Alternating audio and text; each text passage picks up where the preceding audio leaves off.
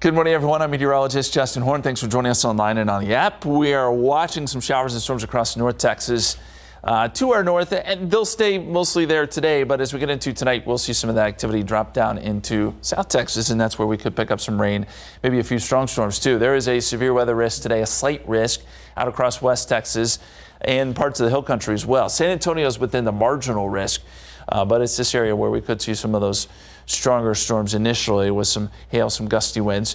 Forecast shows that by 5 o'clock we will have some storms off to the north, places like Austin, College Station. And then as we get into tonight, this is around 10 o'clock, shows a cluster of showers and storms. Still some question on the timing and where exactly the heavy rain will set up, but we think there is a decent chance for that. And overnight, those storms stick around before moving out to the south and east by tomorrow morning.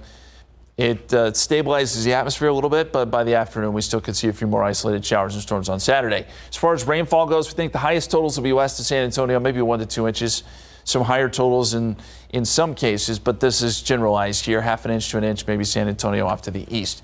As far as your Memorial Day weekend, 40% chance of storms tonight, 30% chance during the day on Saturday, and a 20% chance on Monday. Otherwise, mostly cloudy skies and temperatures in the mid-80s this weekend. Not bad. As we go down the line, 30% chance of rain Tuesday, 40% chance Wednesday, and a 30% chance on Thursday.